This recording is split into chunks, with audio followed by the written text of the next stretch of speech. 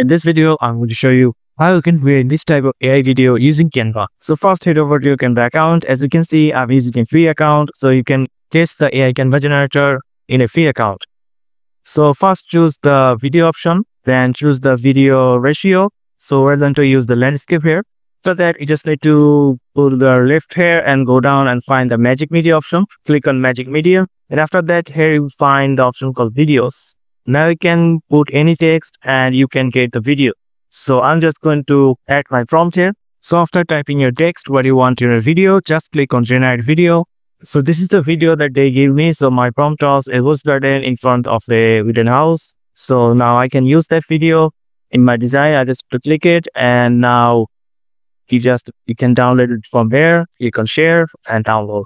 So that's it, guys. This is how you can use the Canva AI Video Generator. So if you found this video helpful, please subscribe, and thank you for watching.